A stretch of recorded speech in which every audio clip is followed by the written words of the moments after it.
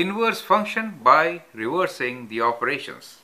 I hope you enjoyed this process of finding inverse of a function by reversing operations, right? That must have taken away a lot of fear from the inverse function for you. Now this is a great technique, and it can always be utilized to check your answers, right? It's a very good technique. So here are 4 practice questions for you. Find inverse of the following functions by reversing the operation. The first one is f of x equals to 3x minus 7. Then we have f of x equals to 2x over 5 plus 1. F of x equals to x squared divided by 4 plus 3.